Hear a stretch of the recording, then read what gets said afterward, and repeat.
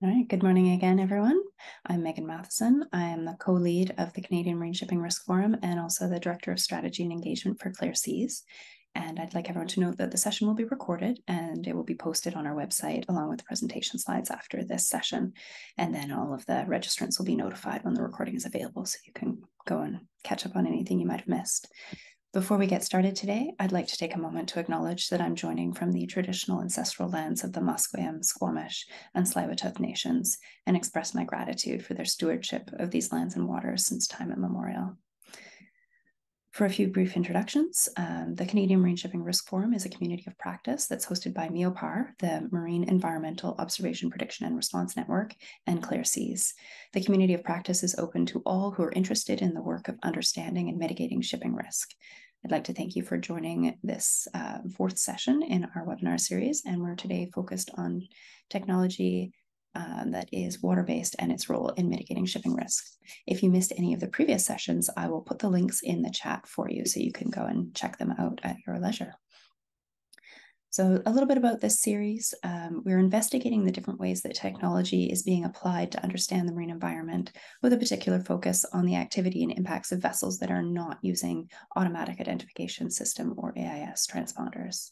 As a result of this knowledge sharing, community of practice members can apply this range of technologies in new ways to address information needs for a safer marine environment. And following the webinar series, we will provide a compilation of the technologies and applications shared in this series as a reference document for community of practice members to go back to. And so I'd like to let you know the agenda for today and encourage people to think of questions to ask. And you can either pop them into the Q&A or you can send them in the chat, or you can wait till after and raise your hand so that I can unmute you and you can ask your question directly. Any of those avenues are welcome. And today we're going to be having our first speaker is, you can see Fritz Stahr on the screen here with Ocean Robotics. He'll provide a presentation. We'll have some questions. At 10:35, we'll have a short break. And then at 10:40, our second presentation from Scott Beatty with Marine Labs. Again, some question time. And then another short break at 11:10, and then 11:15 we'll have our third presenter, Braden from Seymour Marine, and then we'll wrap up at 11:45 today. So I would like to start off by introducing our first speaker. We have Fritz Stahr, who is the Chief Technology Officer at Ocean Robotics based in Victoria, BC, and he has been in this role for the past year. His work there includes guiding research, development, and manufacturing of uncrewed surface vehicles, or USVs, and associated data and control systems. Prior to that, he worked in the underwater vehicle and instrument space with profiling floats and ocean gliders, as well as doing research on hydrothermal vents and deep-sea currents using autonomous underwater vehicles. His experience includes production and management, optomechanical design, and small nonprofit formation. He has a PhD in oceanography from the University of Washington and a Bachelor of Science in Mechanical Engineering from Stanford University. And I will hand over to Fritz to go through his presentation with us. Oh, thank you, Megan. And thanks to MEOPAR and to Clear Seas for organizing the webinar series and putting this on and inviting us all to participate. Today, I'm going to talk about what we do here at Ocean Robotics, which is looking at the ocean from the surface using these small robotic autonomous vehicles that we fabricate and operate from here in Victoria, British Columbia. Next slide, please. So Megan's going to be pushing the advance button here, so hopefully this works. Yeah, all right, it's working. Great. As I probably don't need to tell you all, running cruise ships is expensive. They're expensive to build. They're expensive to operate. They can be difficult to schedule. There aren't that many of them. Collecting ocean data is something that we've traditionally done as an oceanographic community from cruise ships for a very long time. But to do so has become more and more difficult as we realize how much more of the ocean we need to explore. So next slide, please. Ocean Robotics was founded on the notion that it's possible to provide a lot of this data in real time without being out there in person, but rather remotely by way of small surface vessels like the Data Explorer that you see here. In general, running such a device is much more affordable. It's scalable in a way that's hard to with cruise ships because you can build many of these and put them all out at the same time and take data from a wide spatial area as well as over long temporal periods, which is very important to understanding oceanographic processes and what's happening on the seas with shipping or other activities. And these particular ones are all electric, so they produce no greenhouse gases. There's no risk of oil spills. There's very little noise that they make. They're extremely quiet, which is very important when listening for whales, etc. Next slide, please. In general, this is the basic device that's on the water. It's called the Data Explorer. It's about 1 meter wide and 3.5 meters long. It has a self-righting system on the back so that when it gets flipped over by waves, it comes back upright passively. There's no activity on it. And we can operate this from pretty much anywhere in the world. And as you see here on these two lower views, we've got our Explorer View portal. That is how we operate the vessel. So it connects to land by way of either cellular radio or a Iridium satellite, or any kind of a mesh radio system that you want to set up as a sort of private radio network like the militaries often do. And then this can be used to do a variety of things, including basic maritime domain awareness, what's out there, who's out there, what does it look like, who's broadcasting AIS, who's not, and as well as listening for whales, listening or measuring the water column for oceanographic properties, mapping the seafloor using a multi-beam mapping device from the bottom of the vessel.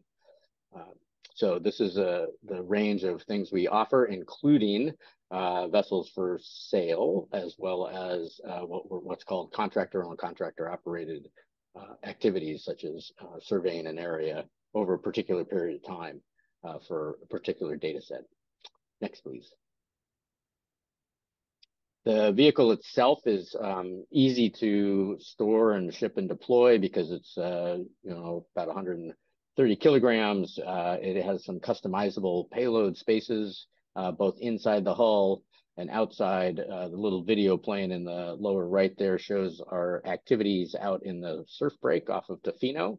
And you can see that the vessel is quite robust to this kind of wave action, which is something that one might expect in the high seas as well as near shore.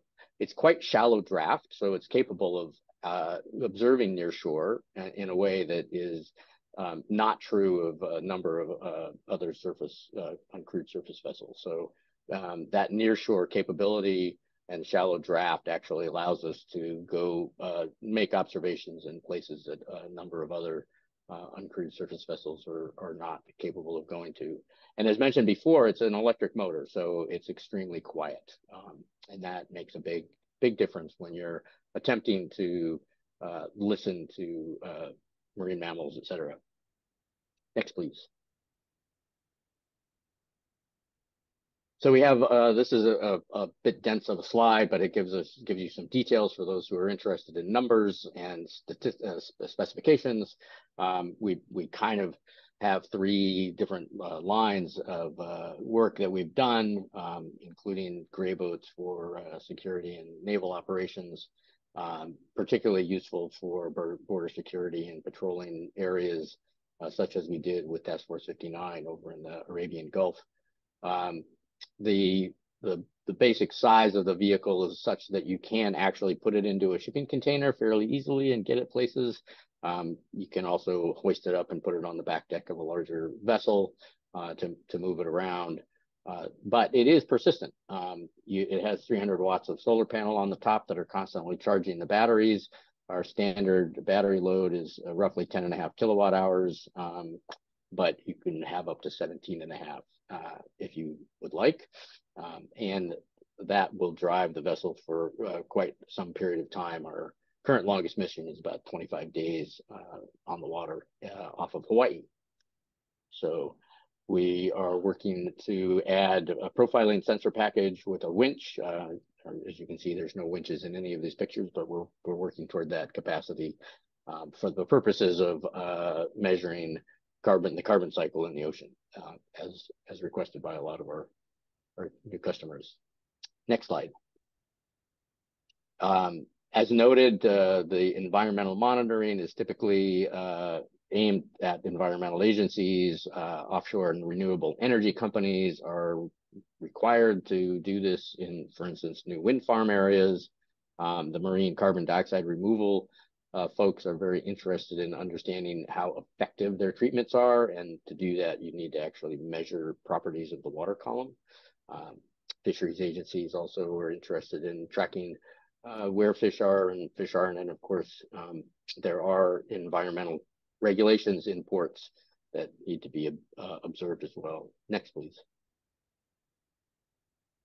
The bathymetric mapping is something that USVs have been doing for a while, you know, mowing the lawn back and forth, back and forth, back and forth to create a high resolution bathymetry product is something that is important to a whole range of businesses, particularly shipping and transportation, but also offshore oil and renewable companies, and even for marine protected areas. Understanding what the bottom features are in a MPA is actually important to monitor it. So that's another activity that we can do from the Data Explorer. Next, please. And then, as mentioned, the defense and security. This is an image of the boat that we outfitted with a special marine radio system for use with Task Force 59, the U.S. Navy over in Bahrain. And that's what's on the top of the pole there, and plus some infrared cameras in order to be able to observe what's going on in the dark around the Arabian Gulf. So this is also useful for fisheries agencies that are attempting to observe and protect against illegal fishing, which often happens under the cover of night. And of course, they're not broadcasting their AIS. So it's a matter of being able to go see what's there and see what they're doing. And that's where the Data Explorer does pretty well. Next, please. So the last part of this slide deck is about a particular program that we did in the southern Vancouver Island area on behalf of the Department of Fish and Ocean here in Canada, looking at, in particular, southern resident killer whales and the interim transit zones. Next, please. I'm sorry, interim sanctuary zones. So the interim sanctuary zones were created specifically to protect areas that the southern resident killer whales are known to inhabit for feeding during parts of the year. So there's a couple of them that are, you know, looking specifically at islands around the south end of the Strait of Georgia. And we were asked to go observe one of those. Next, please. In the period of October of 2022. So we were active down in the Southern Gulf Islands, right around Pender Island in particular, in the interim sanctuary zone that is there. Next, please.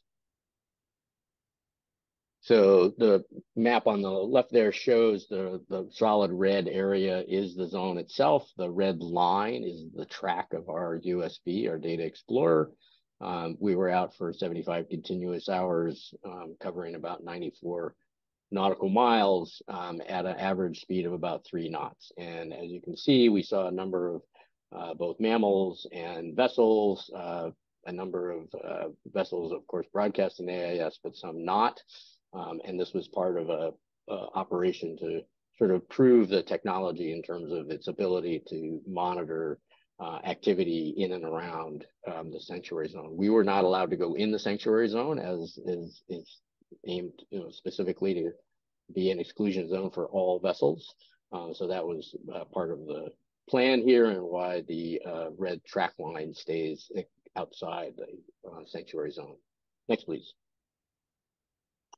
These are some of the spectrograms that we picked up, including gray whales.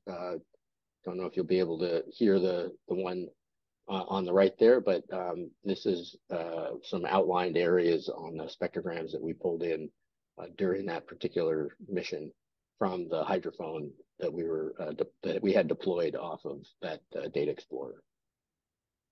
Next, please.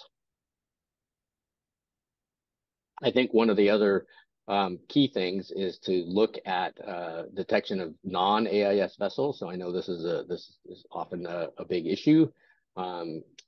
As part of our agreement with Transport Canada, we have an operator in the loop all the time, so the watchkeepers were identifying vessels that were sighted by the cameras and then recording the acoustic signatures of those vessels as well. So that allowed us to create basically a library for DFO of vessel noise created by the non-AIS targets, which of course included kayakers, all very quiet vessels, but of course a lot of recreational vessels such as the sailboat that you see here in the image taken on the 4th. Next, please. So that kind of wraps up the presentation. And this is my contact info and our website. It can be reached easily. And this is one of our earlier prototypes with our systems engineer working on downloading data after the boat came back ashore. So that's something that we get to do, is to bring in the high resolution data as well as what's broadcast over the air. So with that, I'm open to questions, comments, thoughts, etc. Thanks so much, Fritz. That was really interesting and shows quite a range of applications, which is really great. We have a couple of questions in our Q&A, which we can go to, and I've got a few questions as well, depending on how many come from the audience. Yeah. So we'll start with a question from Daniel Nelson, and he says, Fritz, you mentioned the 25-day endurance in Hawaii. What kinds of distances can the USV cover? What is its preferred coverage area, and how does it compare to other USVs such as the LRI Wave Glider? Yeah, so as far as distance covered, it does depend a lot on the speed and the solar input, right? So the season of the year, the latitude that you're operating at, all make a big difference. So for instance, in the Arabian Gulf, we actually covered, I believe, 250 kilometers over an 11-day period continuously, operating at roughly about a 2.5 knot average speed. So it really, like I say, it depends on how fast you want to go.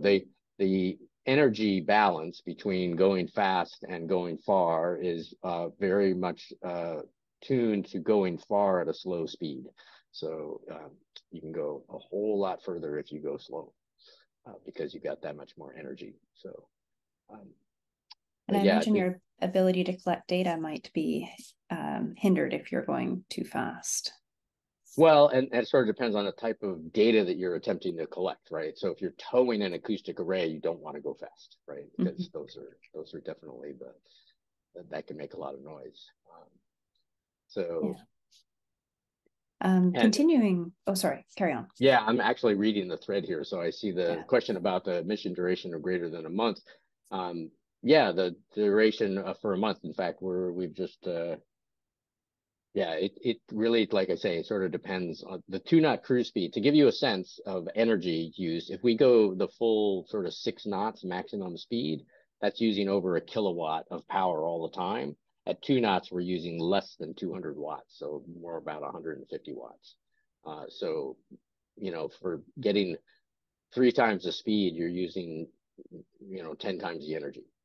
And that doesn't work out all that well. So it's far better to go slower, and you can stay out longer. So that's our goal. It's endurance. And so you mentioned that the solar panels recharge the batteries continuously. I assume at some point you have to bring it back in to shore to fully charge it up, or well, yes and no. So for instance, the mission that we just did, we ran all the way out to the mouth of the Straits of Juan de Fuca and back again over a course of 48 hours. So what was that? I believe that was 185 kilometers, and we came back with 2/3 of our batteries still intact. So relatively little charging necessary in the shop, and that was this week here in November in the Pacific Northwest. So I think we could have definitely done that whole thing over again with the amount of battery we had left. So yeah.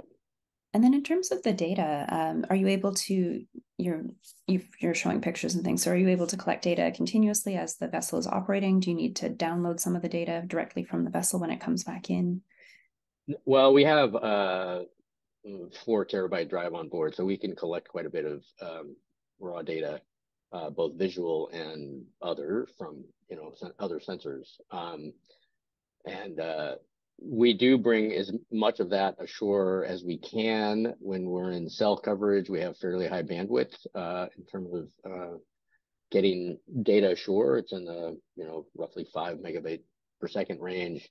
When we're on Iridium Certus, however, that's a much more limited bandwidth. So in that case, we're storing more on the vessel than we are bringing ashore. Yeah. And then you collect it when the vessel comes back into shore. Yes, we always download the full resolution data from all the hard drives when the vessel's back in the shop. So yeah, absolutely. Or yeah, ashore anywhere. Yeah, on the beach. We have a question from Jim Decker, who's asking, when you state clients are interested in carbon cycle data, what are you planning to collect data-wise as it relates to this? Can you give some examples of sensors that you offer or use? Yeah, so the primary sensors there are conductivity, temperature, depth package that is added to with pH, PCO2 sensors. So those are the 2 primary extra ones. But as well as that, then people are interested in having turbidity measurements. If anything that can be put toward the purpose of measuring dissolved inorganic carbon. So oxygen is another one that we measure. So these are the things that you would measure with a standard CTD package. And then the other part of that is that we can attach these to the hull of the vessel. And so you're taking data everywhere the vessel drives, but then we can also put them on a profiling winch package. So when you get to a particular spot, you can get a profile up and down in the water column. And we're targeting about 100-meter depth for that winch package, so that we can measure the upper 100 meters of the water column with these properties, as well as putting another package on the bottom of the boat that would allow us to continuously take data as the vessel drives around the surface. And to continue the winch conversation, Robin Hulick has asked, what types of MBES sonars are you able to deploy on the unit? And do you have RTK corrections capabilities for data collection? Finally, with the inclusion of a winch, have you been looking into side scan deployment?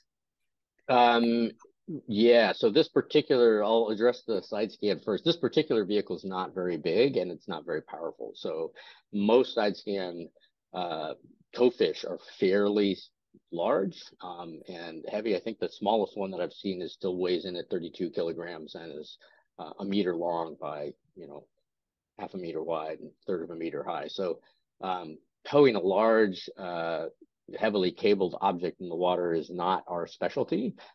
However, we do tow small hydrophone arrays, and as far as the multi-beam systems, we have been looking at mounting, and we've actually run a Norbit system, a winghead multi-beam was the first activity that we used the Data Explorer for to map the bottom of a lake for DFO. And we're looking into putting their newest model on right now, the IWS. So that plus the Ping DSP system that's from here on Vancouver Island. So those 2 are the ones that we're looking at integrating next. So hopefully that helps, Robin. The next question is a question about the length of the array, the frequency spectrum that can be monitored, estimated detection ranges for acoustics, visual, And the last part of the question is, are there plans to put passive RF detection sensors on board in the future? Yeah, let's see. As far as the frequencies and spectrums, that depends on the array. We've been focused primarily on, we're actually using right now a digital hydrophone from Ocean Sonics that can detect up to 200 kilohertz. So that's doing the southern resident killer whales as well as the humpbacks, the grays, et cetera, et cetera.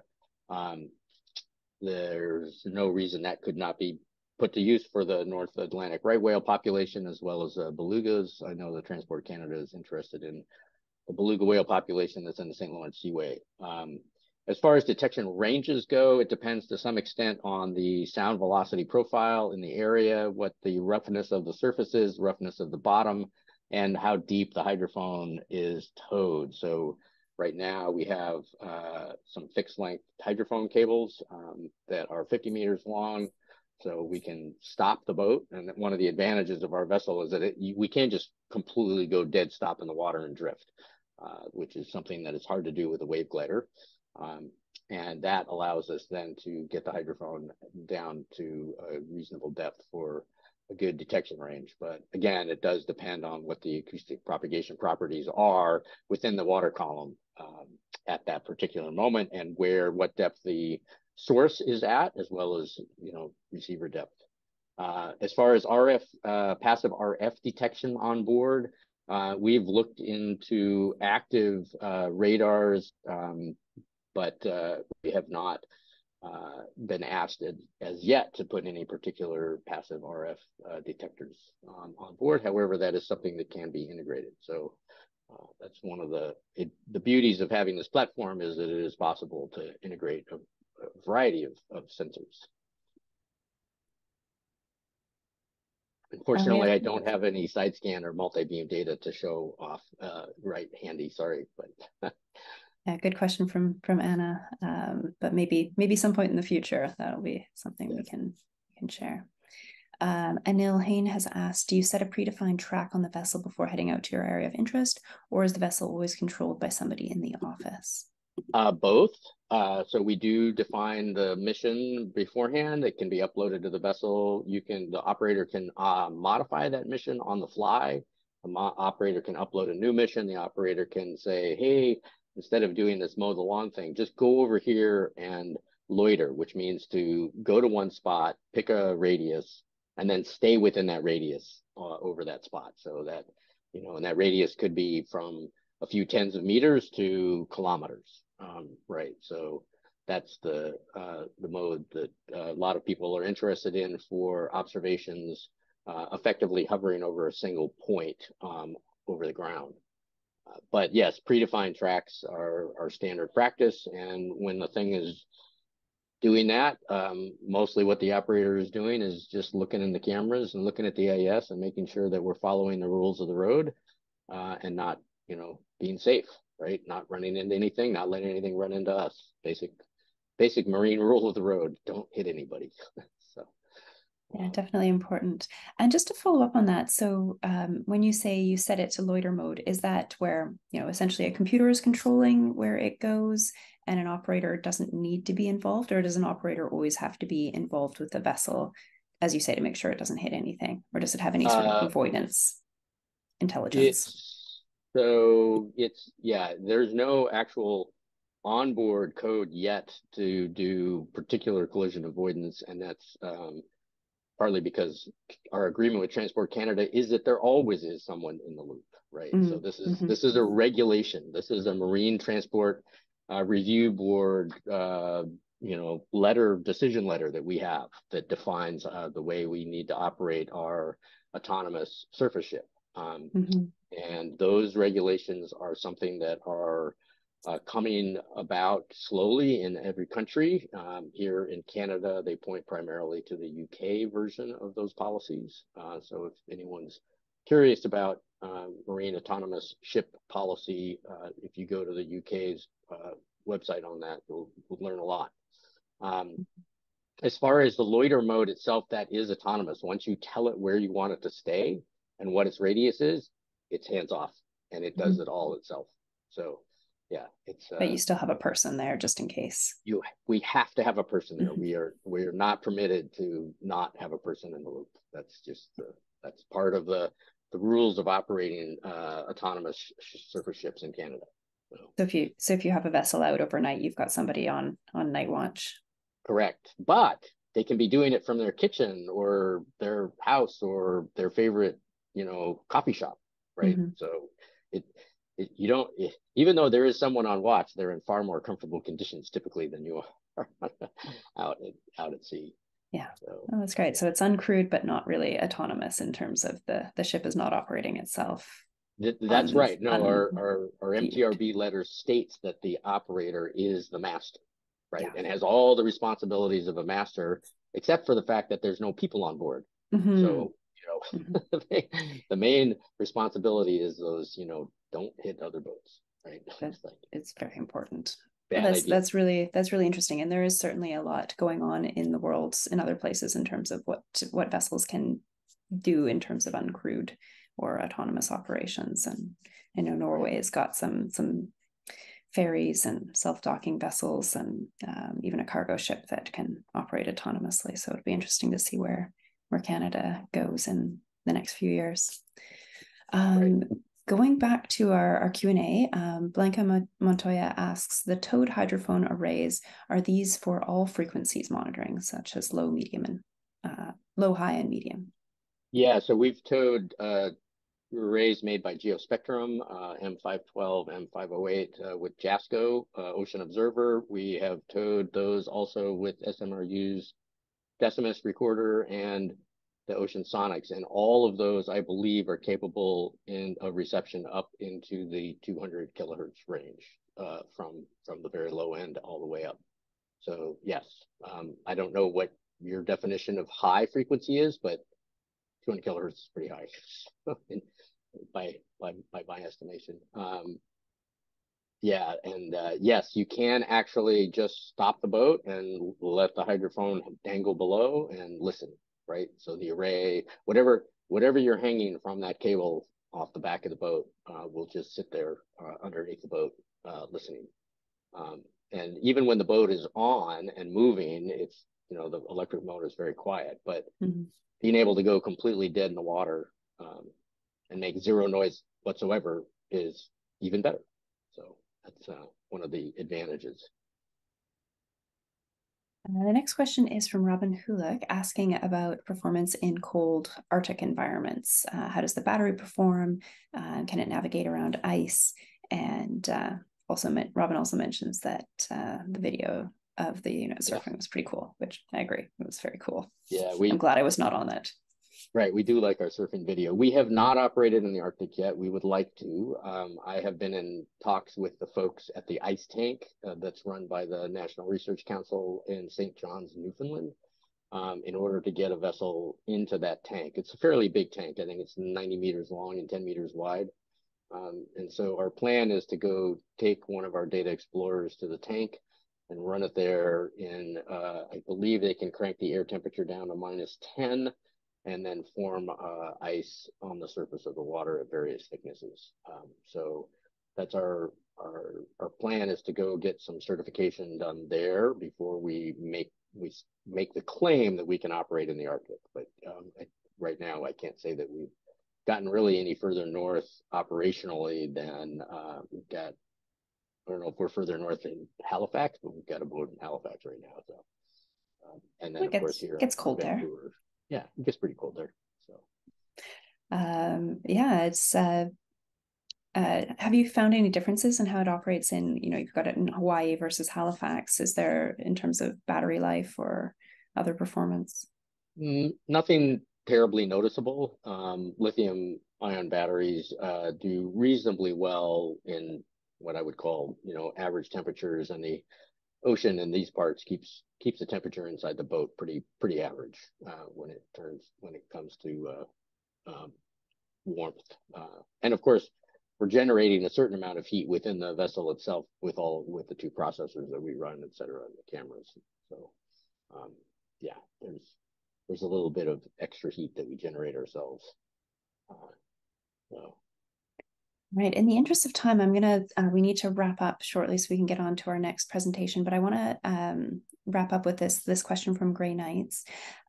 Does Ocean Robotics make data they collect available in part or in full to all mariners, or does the data always belong to the company that purchases your services? One recommendation from research on shipping risk mitigation is alliances and collaborations between shipping companies and other entities like harbors, et cetera. And I'll throw communities in there, coastal communities and indigenous communities.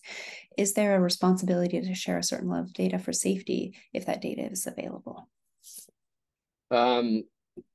So as far as the latter goes, I don't know that, as a private company, we have a particular responsibility toward sharing data for safety purposes, because that data is also being collected by the bodies that are in charge of enforcement. So DFO, RCMP, et cetera, actually are collecting their own data.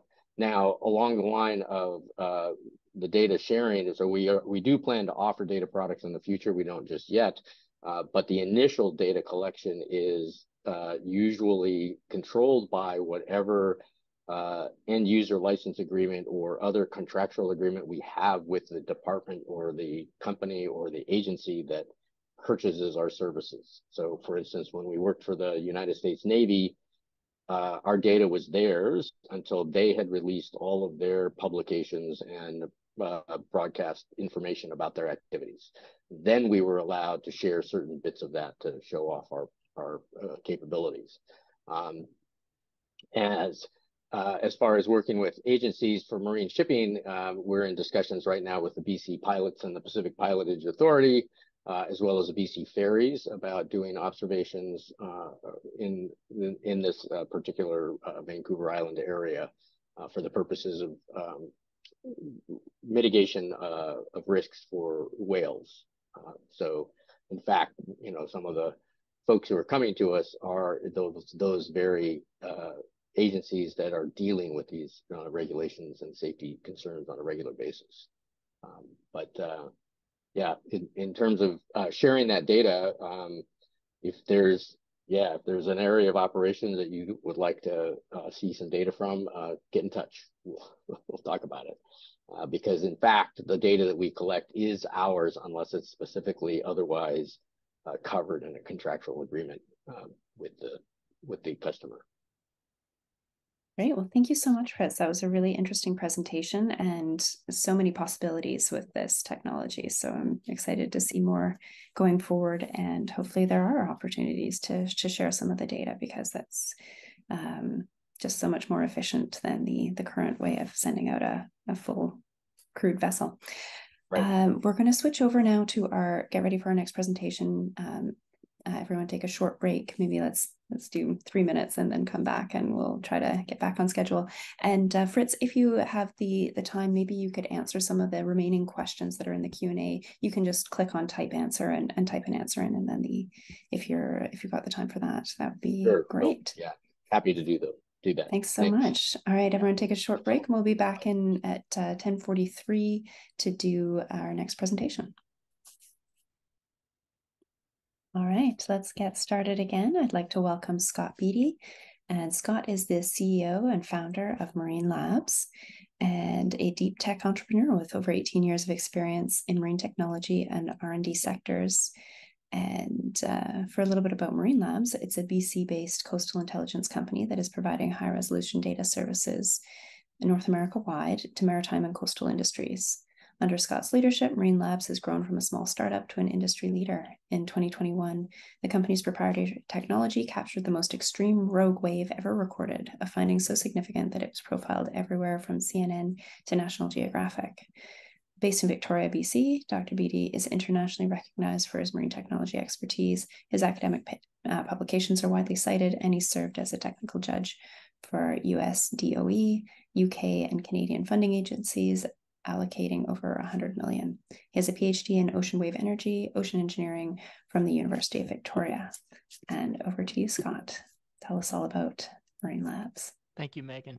I sent you a very long bio, but much appreciate the opportunity here to chat with the Clear Seas community. And Yeah, so I come from a mechanical engineering and ocean engineering background, and I wanted to kick it off with a few slides that are a bit topical right now and kind of give you an idea of what drew me into this field from an interest perspective, and then I'll talk about what Marine Labs does after. So let's see if I can control this thing. So the Normandy landings from World War II. Uh, if you're a history buff, you probably know more about this than I do. But there was a need to preserve the element of surprise for the landing, and in order to do that, there was a need for weather forecasting, specifically wave forecasting, because the amphibious vehicles could not handle waves above 4 to 5 feet. But to preserve the element of surprise, they needed to go at still in a stormy environment. And so that's what a fellow named Walter Munk did. He created the first wave forecasting theory while working for the US Navy. And that theory became so important and so pivotal in order to preserve that Normandy landing. And so for me, in Remembrance Day, that's one of the, in the lead up to Remembrance Day is one of the things that I think about. So Walter came to University of Victoria and gave a lecture before he passed away. And I happened to be in the room when I was doing my master's degree. And he talked about his story about measuring waves and coming up with the theory of wave forecasting and the story of that Normandy landing prediction that he'd made. So very, very interesting. He's become the father of wave forecasting in the world, and his theory, it was the original kernel, but now it's being discretized over the Earth's surface so that we can use computer models to run those types of calculations all over the globe. And so with satellite measured wind data, and with these computer models, but with the original Walter Munk theory at the core of it, we're able to predict where this waves will be in, say, a week's time. What size will they be? What will their period be? What will be their character? It's very, very interesting to me as a person who grew up in British Columbia and living on Vancouver Island and surfing as much as I can. This has changed my life. And so Walter Munk has become an honorary surf, I think it's Surf Rider honorary member because of how he changed the world in terms of predicting surf. So you see people traveling thousands of kilometers on planes in order to go and meet a swell. This is a place called Chopu in Tahiti, and this is where the Olympics will be, the next surfing in the Olympics. But I mean, this wave looks incredible. The science, the theory, everything around it, I just love. I find it so, so interesting. And this is what kind of continues to draw me into this. So people trying to catch massive waves, the footage, everything about it, the prediction. I just find it super exciting. And the character of the waves themselves as well. I mean, sometimes the sea looks extremely rough and scattered and diffuse, and sometimes it looks perfectly organized like you would see here. Sometimes the surface waves come from different directions and make this completely beautiful crossing pattern that you would never expect to look so regular and so organized. Anyways, this is something that I wanted to kick it off with just to draw people into the reason why I'm doing this. So a bit of overview about Marine Labs. We're a Victoria-based company. We have 16 employees right now.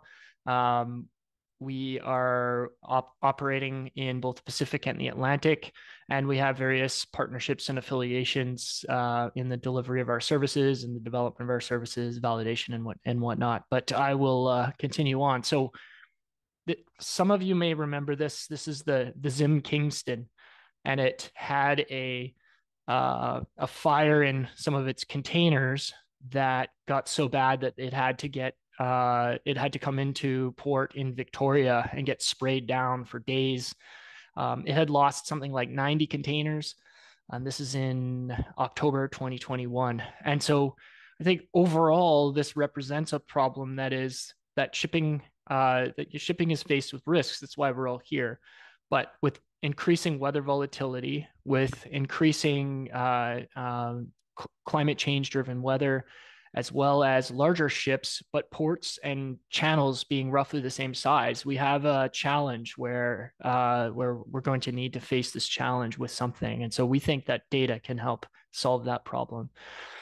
For reference, the significant wave heights where the ship was loitering off the Strait of Juan de Fuca were 12 meters. And so there probably could have been a different decision had that weather data been known. Perhaps they would have been in a different area. I'm not exactly sure who made that call and how that happened, but this was definitely a significant event in the history of Victoria Harbor and Vancouver Island region. So to address that, we think that everything that floats should be a real-time data station. I think Fritz would agree with that too. Whether it's moving around and floating whether it's on a mooring line or not, there's a lot of opportunity to gather data. And so if we look at the kind of existing ways of gathering data, the ocean observing platforms, the classic ones would be known as ODAS, or Ocean Data Acquisition Systems, that you see on the left. They're very expensive. They need large ships with cranes to deploy, to maintain. If there's outages, it takes a long time to get those ships into place to then go and maintain these units so they can be down for large periods of time. And so it makes the data collection very expensive. On the right is what's possible. There is a navigational aid system like the buoy you see behind me. There's roughly 8 to 10,000 of those in Canada, and there's almost 40,000 of those in the US, which could all be real-time data stations. So why are we interested in that? Well, maritime safety, we think that we can help ships avoid weather mistakes within weather, make better weather calls, which will minimize the chance for accidents, incidents, spills, loss of life. But we also think that collecting this data along coastlines, from tens of thousands of locations, will allow us to better forecast what climate is going to do along coastlines. There's an entire field of engineering called coastal engineering, where people are actively trying to calculate how large breakwaters should be, levees, seawalls, in order to protect against coastal flooding, which will be a major impact moving forward. So at Marine Labs, we build rugged self-contained sensor units that look like this. This is a solar-powered unit that has telemetry. It has cell and satellite telemetry. It has a directional wind sensor, and then there's a camera module, and we have other modules as well. The system is meant to be bolted on to existing flotation. So that can be smaller floats. It can also be larger buoys that already exist. So this is a small package. We have these manufactured in Canada, and then we assemble them and commission them in our office at Marine Labs in Victoria. They provide directional wave information, directional wind, camera, and these things are extremely rugged. We are literally smashing them with sledgehammers and shaking them with construction shakers, submerging them, freezing them in order to make sure that they meet the specifications to be able to survive at sea for multiple years without us interacting with them. So we deploy them on small buoys. This is about a meter diameter buoy. This particular one is in Prince Rupert Harbor. There are some currents limitations. If there's high currents, it's harder to measure with smaller buoys, but in most areas we can deploy these. We also deploy them onto navigational aids. So this is a navigational aid in Nova Scotia, where you can see our unit is mounted to the top of the nav aid above the lantern. Here's another one in Prince Rupert, where you can see our units mounted to the top of the unit. So we actively work with the Canadian Coast Guard and the US Coast Guard to deploy these onto the navigational aids. The benefit of our system is that it's 4 bolts, and all of a sudden we have a real-time data station. Whereas if you wanted to put a new ODAS buoy, you would need a large ship. There's only one buoy tender that can do it in the Pacific, Canadian Pacific. And so that would take hundreds of thousands of dollars and a lot of time in order to deploy, whereas with our technology, we simply bolt it on. And so the ruggedness tends to pay off. We've had, obviously, in the development of these, we've had a lot of failures, but we've refined the product now to the point where this thing can be completely overtopped by giant waves and it is still operating. So we've measured multiple hurricanes. We measured Hurricane Lee in September off of Halifax, which I'll get into in a little bit. This is a buoy off of the entrance of Ucluelet, known as the Red Can Buoy to the local fishermen. And you could see there's a massive breaking wave right next to it. The buoy itself is 16 feet high, so that wave is a lot higher than that. So all the data comes into our cloud platform where we process it and then we display it and provide access to our customers so they can access it via browser or by phone. So that is our sort of standard way of interacting with the product. It's effectively a software as a service product from the customer's point of view. Our fleet is Canada wide, so we have units up in Prince Rupert, a buildup there, and in the Douglas Channel we have a large buildup in Southern Vancouver Island, Gulf Islands, Vancouver region. I can talk about that more in a bit. And then we have units deployed in Placentia Bay in Newfoundland, around Port of Basque, and then down Nova Scotia, outside Halifax, southern Nova Scotia, and into St. John, New Brunswick. So our model is a subscription-based service, like I mentioned. We own and operate all the hardware, and we ensure that it has the highest reliability and the highest uptime percentage for the customers. And then we provide subscriptions to the data for ports, vessel pilots, tugboat operators, and other industry. And then they can access it through our CoastAware platform. So why do coastal communities care about this?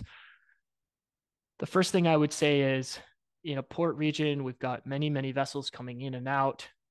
This type of data provides better awareness to the harbor masters, to the pilots, to the ship masters, to the launch pilots. This can all make that whole operation more efficient and safer.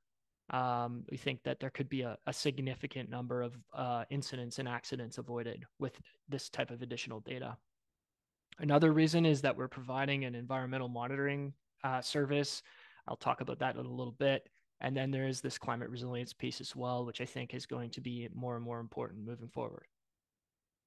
So on the safety and efficiency side, ports can handle larger ships in tighter weather margins. There can be weather delays that are reduced, so that literally saves them money. If a vessel comes in late by an hour, that can be $50,000 of lost revenue. That can be an entire crew with cranes like the ones behind me sitting there waiting for that ship when they didn't need to be waiting. That's a very costly loss. That's something that we can reduce.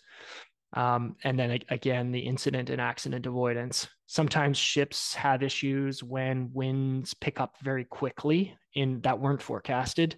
And a ship when it's moving slowly, is like a big giant sailboat, and the winds can be the dominant factor, which can cause the ship to be hard to handle. And so some of that can be avoided when we have much better data.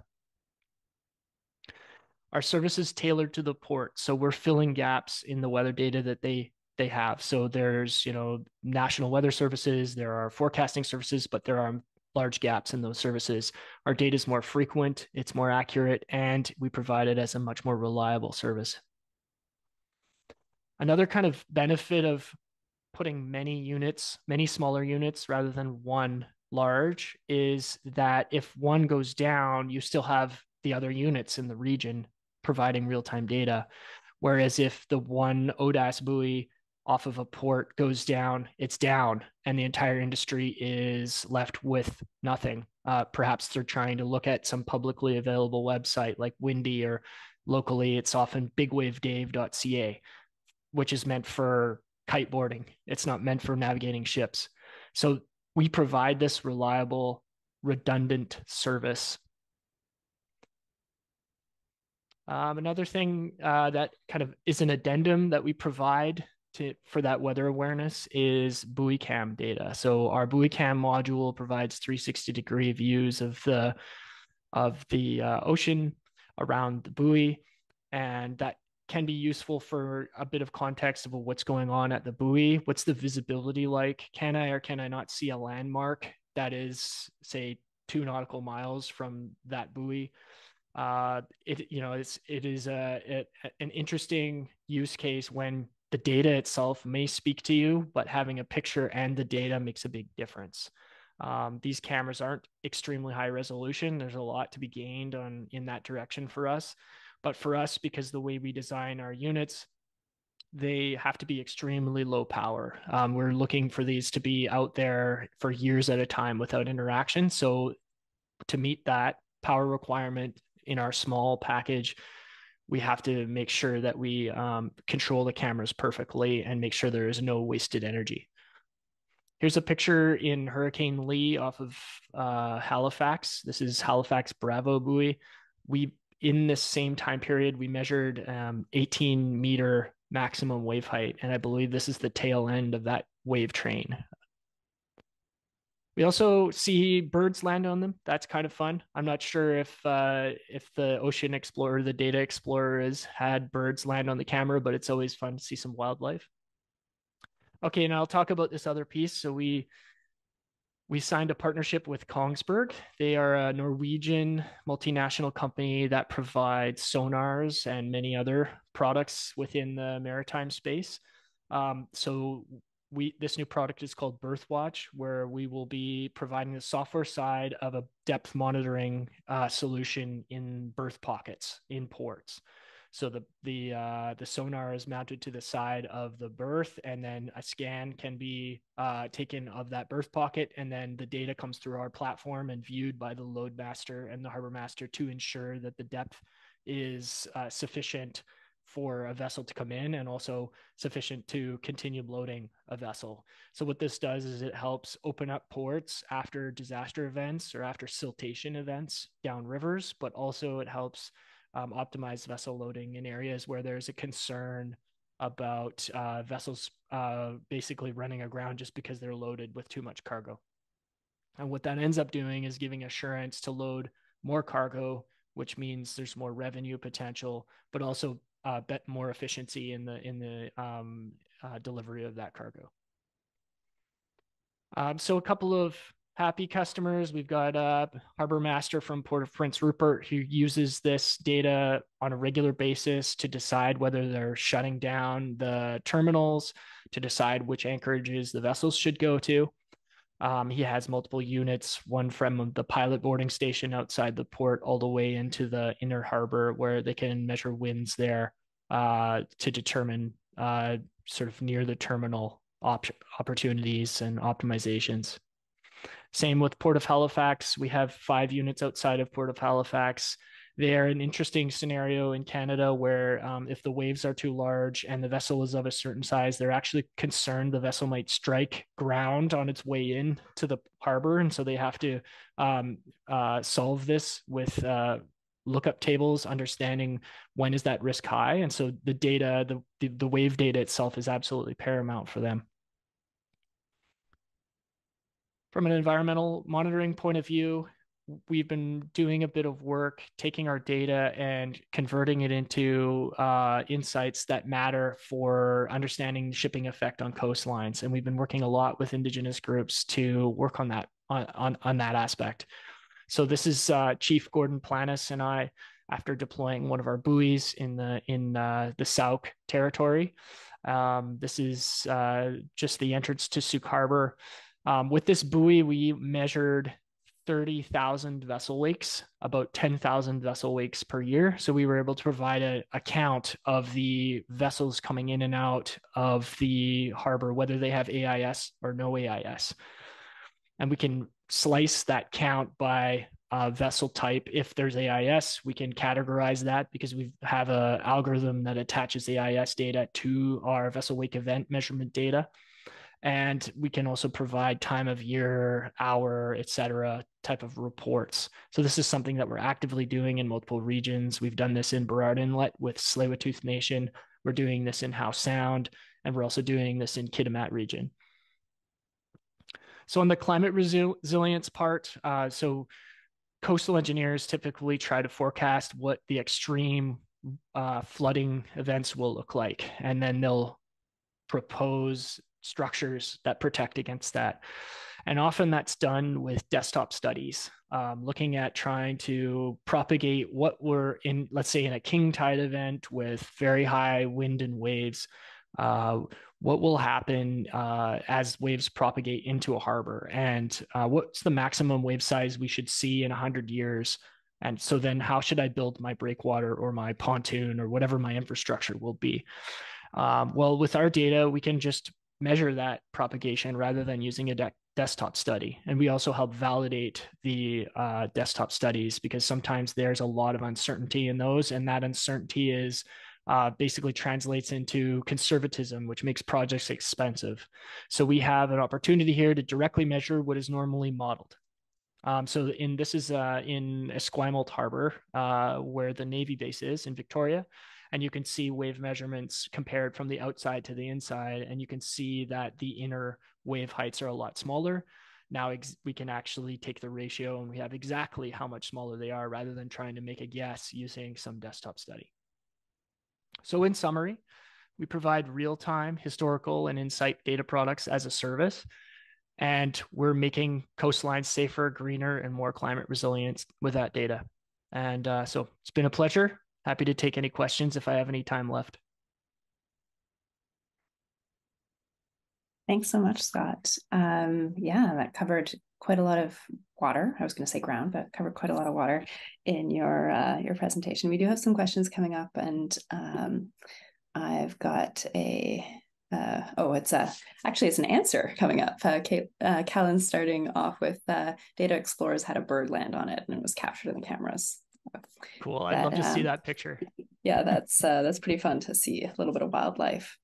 To start off, a question about how far back can you get data for? So I guess when did you start tracking with your sensors? Because some of them have been out there for a little while now. Yeah, so we've had units out since 2020. And our fleet's expanded since then significantly. So our longest data records are roughly 3 years. And then our shortest ones are sort of starting a week ago. The team is constantly deploying new units. But if you have a region that you're interested in, get in touch with us and we can take a look at what our backlog is, and then see if that data is relevant for your needs, your projects. Okay, thank you. A question that I had, towards the end of your presentation, you brought up tracking non-AIS vessels, and that's something that is a particular interest for this series. And then also just thinking about, we saw a few weeks ago, we had a presentation from Transport Canada showing how they were using the national aerial surveillance planes to track non-AIS traffic. And it's tricky because you have to have somebody spotting. Right now, we have to have somebody spotting the vessels from the air, but they estimated basically about 3 times the number of vessels out there are non-AIS as compared to AIS, and they tend to have much more erratic patterns. What sort of a coverage network would be necessary to be able to use these sensors to have a reasonable understanding of the activities of non-AIS vessels up and down, let's say the Pacific coast between Prince Rupert and Vancouver? It's a big question. I mean, using vessel wake as a signal is challenging in exposed locations when you have a lot of wave energy from swell or from storms. It's a signal to noise challenge. But in constrained harbors and waterways, or maybe Gulf Island regions or areas where there's concern about vessel interaction with wildlife, it's a tough to give you a number. I think it's case by case. It depends on the study of interest. I think if we were to, I can't claim that we would track every non-AIS vessel along the coast. That is that's like saying, how many CCTV cameras do you need to monitor, the entire city? It's just a very difficult question, but that's it's mainly about, do we have a region or a constriction or an area of interest? We can start measuring in that location on a case-by-case basis. And I think it also points to the applicability and the usefulness of different types of technology. Like, it's fantastic for tracking wave action and gathering lots of information. And as you were talking, I was thinking of a number of different challenges that I have heard of in the past, where a lot of complicated machinations and calculations are needed to figure out, is it actually safe for ships to come in because of the wave activity, and ships are getting longer, and so when they move in the swell, they're going to be they need more draft to avoid contact with the bottom, and so having more accurate data when it comes to wave action allows for that more optimized activity, as you pointed out. So I think that's a really fascinating application. In Port of Halifax, it's quite critical, and they've just installed new cranes which allow them to bring even larger ships in, so it becomes more critical, and it becomes critical to have a reliable data source or a reliable measurement of that input in order to make the decision. But when you're stuck with one unit that it has outages that are months at a time, that's where our solution comes in. Thinking about the BerthWatch, the new partnership with Kongsberg, air draft and water draft is a challenge at the Port of Vancouver, for example, with the Lionsgate Bridge, the second narrows. Ships need to be able to safely pass under them, and as the ships get larger and larger, those margins for error become even more critical. Is that an area where you'd position the BerthWatch type sensor? We typically put it next to the place where the ship docks, so right near the cranes at the dock, and that's sort of the application there. And it's really about, is there anything new underneath the ship that has shown up since the last time we did our surveys? Often ports will survey their berth pockets, but they'll do that periodically. Now, if there was a big freshet event or a bunch of silt that came down the river, this might be more interesting at Fraser Surrey docks, for example, where they do have that issue. You can take a scan multiple times per day to get assessment of how that change is happening, and then how to better operate that terminal. So around bridges, I think it's being done. I think Kongsberg's done that on one-off projects. Air gap doesn't really do that, but specifically underneath the ship at the berth pocket. Yeah, and dredging is also a concern for ports. So to be able to do the amount of dredging necessary, but probably not much more than that, to maintain their channels. So I think, yeah, it sounds like that would be really helpful. We have another question. Is there a potential of measuring storm surge at a sensor buoy location? Yes, absolutely. We currently measure waves, and waves, as you know, are a fairly high frequency phenomenon compared to storm surge. And so to measure storm surge, we need effectively a water level measurement. And that is something that we are actively building and fairly close to commercializing. So you can expect storm surge, tidal level, and tsunami measurements at each of our locations once we've commercialized that part of our roadmap. I guess continuing on the storm surge idea, do you see many municipalities with an interest in collecting more data, thinking about how their needs for shoreline protection are going to change over the coming years? Yeah, I mean, if we go super local, there is the Vancouver seawall had its erosion impact. We had Kitts Pool flooded and had to be rebuilt, but we also have Delta and Surrey with very low lying areas, and there's a lot of active measurement and attempt to mitigate the future flooding that can come from storm surge and king tide and increasing weather volatility. There's other places in British Columbia, Comox is an example. There's some other ones, but we are seeing a lot more of this and a lot further ahead than we are in places like Miami, Louisiana. Obviously, these heavily affected areas for storm surge, but yeah, municipalities are gaining a lot of interest, and climate resilience, as we've seen, has become a word that is now normal, whereas maybe 4 years ago it wasn't. So I think that the mentality is changing, the awareness is changing, and I think that means the funding to undertake projects is also changing. Yeah, definitely. Our lingo and awareness and focus is changing rapidly in response to climate change impacts. So I think we're going to wrap up with a last question here. Attendee is asking really cool stuff. Excuse my ignorance and lack of creativity. Wondering, aside from wake monitoring, what other uses do you think First Nations can have from this technology? Yeah, so First Nations are often faced with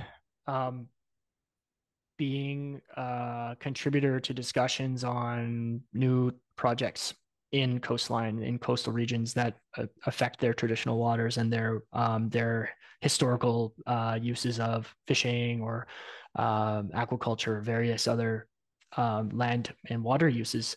And so weather data can play a big role. Collecting long periods of weather data can help, for example, for aquaculture installations. It can help for the coastal engineering of certain regions. We know that there are a lot of changes happening inside harbors to support industrial projects. Some of those industrial projects may have very large impacts on traditional areas, even perhaps burial grounds, perhaps erosion, various things. And so this type of data can provide a reference and a guide to be able to provide baseline, but also in project measurement.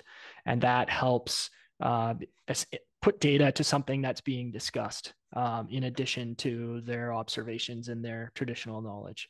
So I know that's a lot of jargon and kind of a long statement, but it's dependent on the region. But yeah, it can involve coastal engineering, it can involve aquaculture, it can involve fishing grounds, and it's largely about marine stewardship. Amazing. That's fabulous array of uses for this quite small technology. Fantastic. Thank you so much, Scott. Really appreciate your presentation. And we're going to take a very short break. I apologize, I let this run a little long, but it was a fascinating conversation. And then we'll switch over to Braden's presentation. So thanks so much, Scott. And let's take 2 minutes and we'll come back at 11:18 to hear from Braden, our last presenter of the day.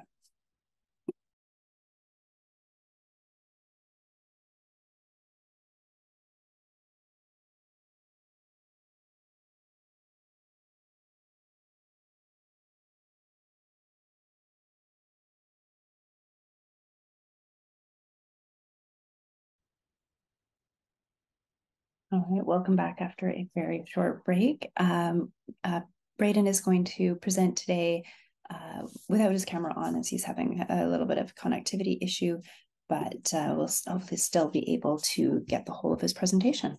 So to introduce you to Braden Gibson Ray is the Director of Technical Sales and Training at Seymour Marine Limited, and he's created a niche in the maritime sector through his advocacy for the use of remotely operated vehicles to bolster safety and operational efficiency in maritime shipping. At Seymour Marine, Braden provides innovative and customized solutions for underwater robotics and marine technology. His passion is to empower customers and partners with the best marine technology and education. And I will hand over to Braden to share all about these ROVs. Thank you so much, Megan. It's really a pleasure to be here today speaking with all of you. And I'm looking forward to talking about ROVs and how we can help make the shipping lane safer and shipping in general safer with these products. So a little bit about Seymour Marine. We were founded in 2006 in Nanaimo, BC. We are the oldest ROV manufacturer in Canada, with a history of supporting the maritime sector, specifically on the island and in the channel. I want to talk a little bit about our ROV design before I get into the applications and the toolings that our ROVs are being used on. When we design our ROVs, we're designing them to be modular and equip a number of sensors, cameras, sonars, to be able to make missions as effective as possible. Looking at some of the equipment on here, we have auxiliary cameras, altimeters, a tunnel profiling sonar, a mechanical scanning sonar as well. So we can really equip whatever the mission needs for in terms of sensors and sonars. Here's a look at one of our customers with both arrays. He's got an imaging sonar as well as a mechanical scanning sonar to be able to get the best data possible out of the ROV.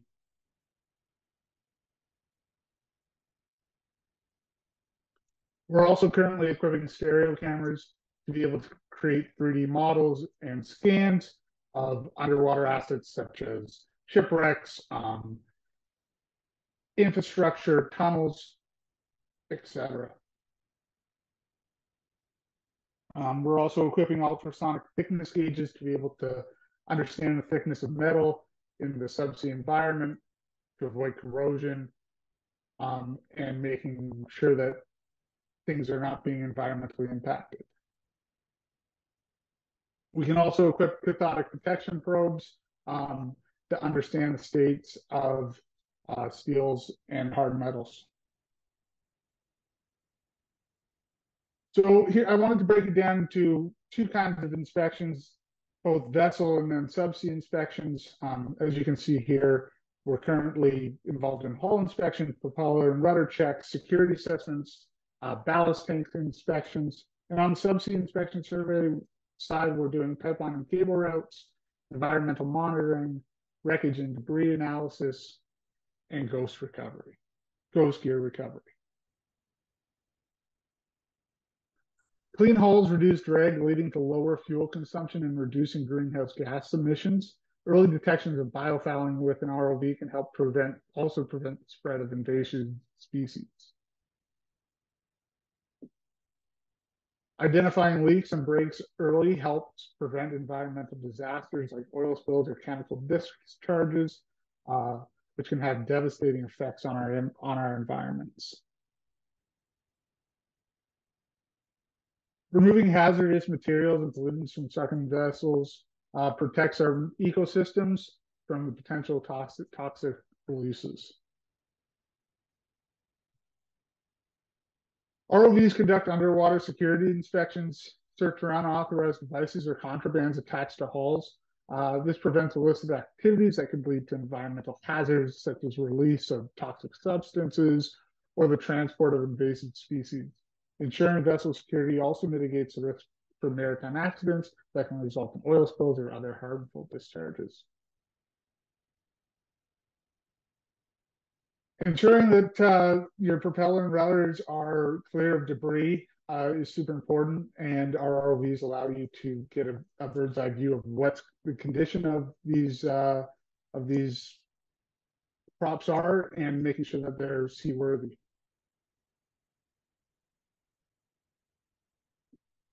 So ballast tanks inspections, making sure, we designed this small ROV to be able to get into confined spaces and be portable. And being able to get in a ballast tank is just that. You need a small unit with a condensed package. So we're able to supply our partners with a small modular ROV. Ghost gear recovery is super important. Retrieving ghost gear can reduce the mortality rates of marine mammals and fish due to entanglement and ingestion. The removal of ghost gear also allows us to be able to clean a habitat and revitalize it. And that was it for me. Here's my contact information. Feel free to reach out if you have any questions, and I'm happy to answer any questions here in the chat.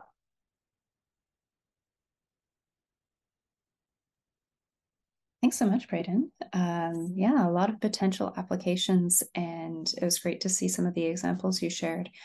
I wondered if you could talk a little bit more about the ghost gear recovery. Do you use the ROV to find the ghost gear, or can it actually also bring it back, or do you need to have another vessel there? And I guess how far away can you deploy it? Is it attached to a support vessel? Any other details you can share?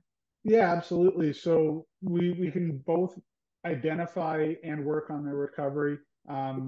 Depending on the weights of the gear, our ROV can retrieve them or also be used as a guide to discover or grab and return the device to the top side. We have access to up to 3 kilometers of tether, so we can work off the coast or off a support vessel. Really, all we need is power, and we're able to deploy anywhere.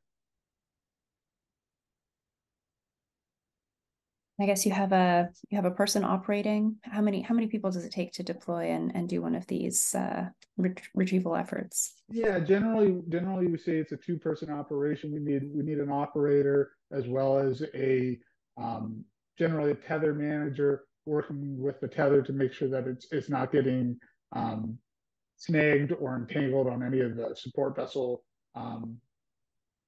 props. So it's generally a 2-man operation, but we're definitely 1-man deployable when needed. And we've got a couple of questions coming up in the chat. Jack Gallagher is wondering, do you have the capability to work in moderate to high current environments? So I guess what are your restrictions for deploying? Yeah, generally speaking, we can deploy in up to about 2 knots of current. Generally, it takes some planning, making sure that you have a great plan going into action and knowing what the current is in your area is super important. But about 2 knots of currently. Any other conditions that would affect your ability to operate or prevent you from going out? Yeah, obviously current's the biggest one, but just understanding your environment, having a pre-dive plan is always super important. Being able to know what entanglements are available or expected, layouts of the seafloor, those sort of things. Great. We have a question here from Cody Warner. How does Seymour compare to other Canadian ROV companies such as Deep Trekker? Sure. Thanks for the question, Cody. Really, we're a smaller engineering firm focused on customized robotic solutions, where a company such as Deep Trekker is very focused on submersible robotics, crawlers, smaller inspection class ROVs, where we focus more on larger and focus on payload capacity. A question from Robin Hulick. What are the maximum water depths the units can operate in? Is the larger unit hand deployable from a dock or vessel, or do you need a winch to lower it down? Yeah, so we are hand deployable. We offer units in 4 different sizes. So the largest unit currently we would need some sort of large system, but both the Chinook, Steelhead, and Coho, which is our smaller systems, are hand deployable. And what was there another part to that question, Megan? Sorry. A maximum water depths. How deep can you go down with you said you've got 3 kilometers of tether. Could you go straight down for 3 kilometers? So we're currently limited to about 600 meters of depth with the ROV.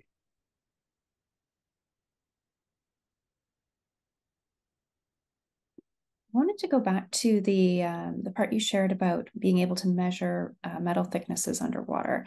So there are a number of abandoned and wrecked vessels all around the Canadian coast, and there's also historical wrecks that are underwater that aren't visible but are still posing a potential threat to the environment from risk of contaminant release as the metal rusts through. And some of these vessels are getting to be quite old. Worldwide, there's many World War II shipwrecks that are getting concerningly aged. And have you been involved in assessing any of these wrecks, or do you see a potential for your technology to help figure out which of these wrecks might pose the greatest risk? Certainly, yeah. Lots of our clients are involved we're in all 7 seas looking at different wrecks and events. So right now we're focused on making sure that we can get the best data out of those wrecks. So whether that's a imaging sonar or a 3D modeling sonar or a stereo camera, really understanding those conditions of those vessels is huge. And we're really looking for the best partners out there in terms of sensors and sonars to be able to do that. Another question from Robin. From a technical point, what communication protocols are available to integrate additional sensors? And do the units have varying voltage outputs to power those sensors? Yeah, so we do offer, generally speaking, we're in an analog configuration, RS-45, which is actually an Ethernet protocol, but we have the ability to do both. We've worked through some Ethernet-based systems as well as basic analog systems.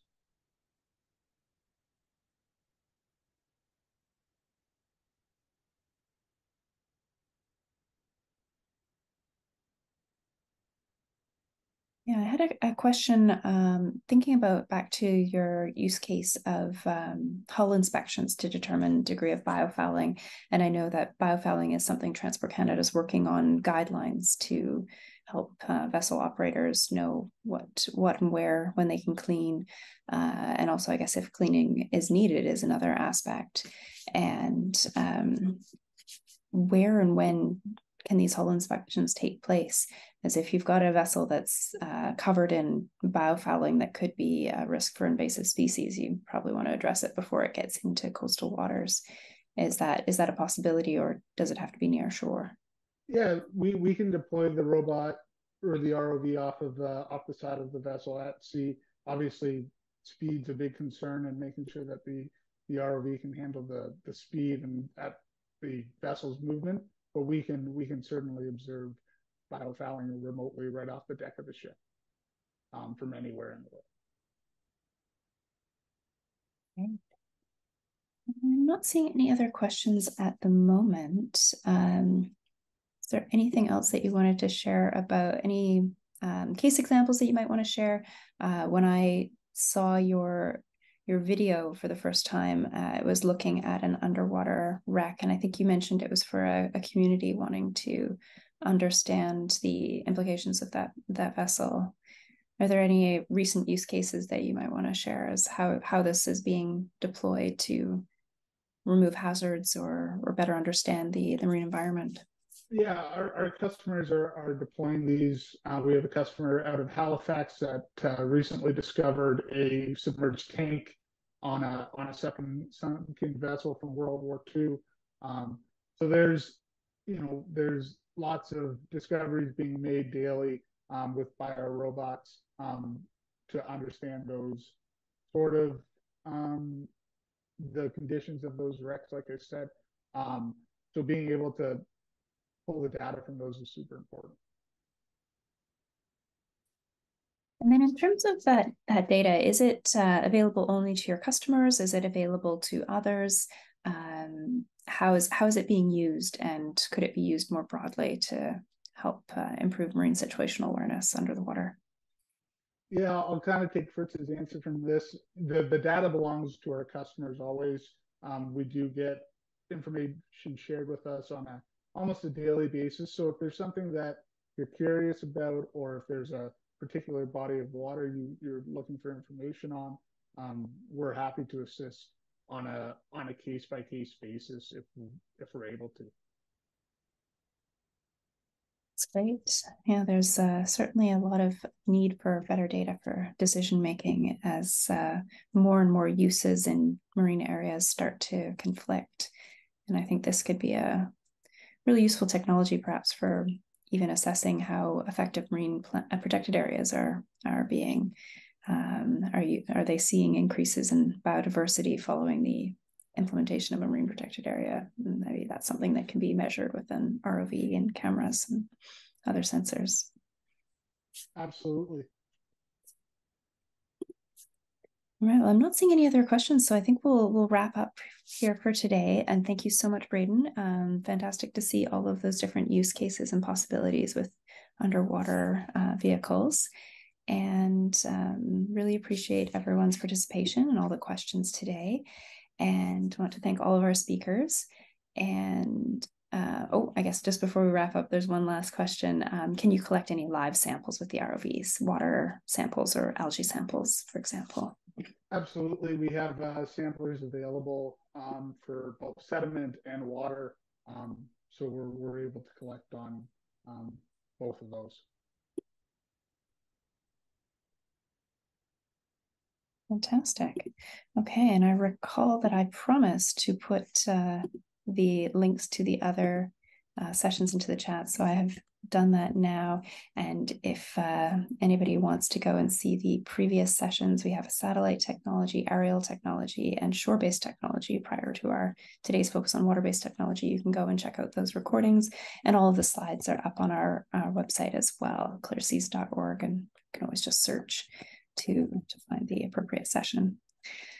So to finally wrap up here, thanks so much to everyone. The recording and slides will be posted on the webpage in a week or so, and I'll send out the links to everybody who registered for this session.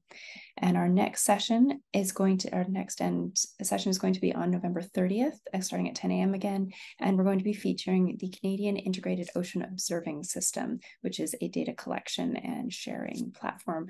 So bring all of your questions about data and all of your thoughts about what kind of data, how and where you'd like to access it, so that you can help inform how this platform is being developed and expanded.